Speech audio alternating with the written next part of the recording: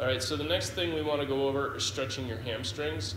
So it's important that we understand the role and function of the hamstrings. They're going to flex your knee, and they're also going to extend the hip. So with that in mind, we need to produce some different types of stretches to make sure that our hamstrings are staying healthy and getting the appropriate stretch.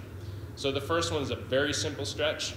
You're going to lay on your back, place a band or a belt, something to just help you assist with pulling your leg up into a nice stretch.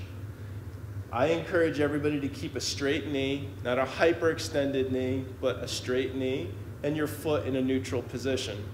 I also encourage you to make sure that it goes around the arch of your foot, not the ball of your foot.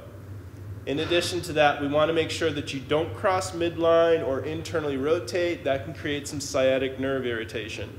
So if you experience any nerve irritation coming in from your back, your glutes, or up the down the leg in the backside, you need to back off on this stretch or try another stretch that we'll review in other videos here.